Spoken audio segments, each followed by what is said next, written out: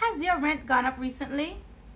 I want to tell you about something that can actually help you combat rising prices all around you.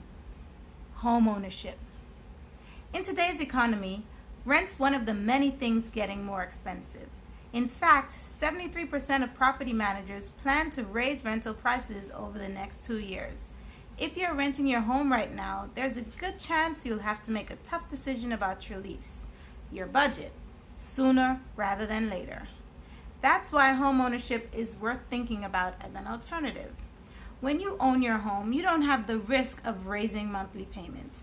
Instead, you have a fixed monthly payment that's locked in, and it's likely your largest expense each month.